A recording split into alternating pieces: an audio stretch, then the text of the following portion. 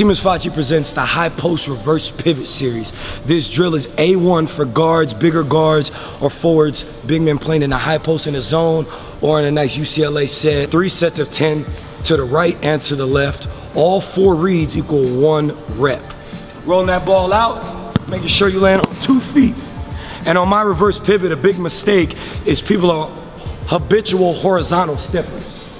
Simplify your game and go 45-degree downhill and reverse pivot, dropping my shoulder to hip, making a vertical first step. Do the right thing. My first read, this defender is claiming the space and riding my shoulder, so I want to use a nice anti-softness power layup and initiate contact to create separation. My second read, same low rip, anti, right when I land, I'm making a quick front pivot back.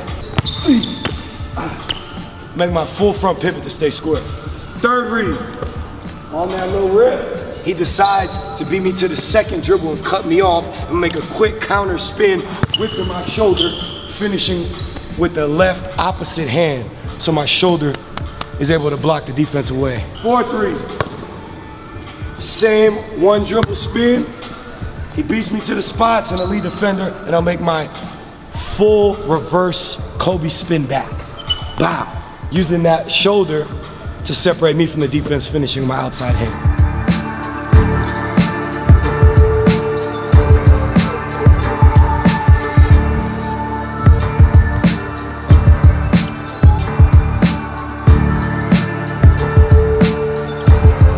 On the second move, you want to make sure when you land on 2, you take a little weight off the balls of your feet on that back foot that you loaded up on. You want to land, get a little lighter on that, and let your shoulders and your momentum take you to that full pivot so you can completely square up to the basket.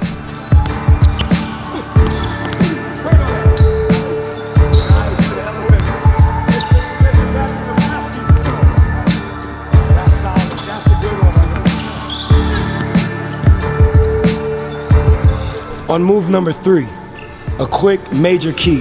It's very important on that first dribble that I still am looking away with deception, and I whip my shoulder as fast as I can to let the momentum take me to where I need to be and where I want to go.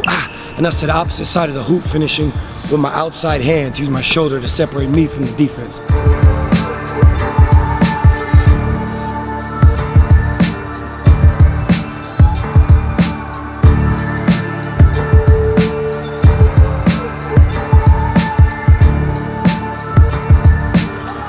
Move number 4, another quick major key. As I whip that shoulder, I really gotta show. I don't have to fully show and expose the ball. I just wanna show with a little eyes and a little butt down at the same time. And that's when I'm gonna whip my shoulder fully to let the momentum take me once again, keeping that, getting a little light on my pivot foot to make that full reverse pivot Kobe spin.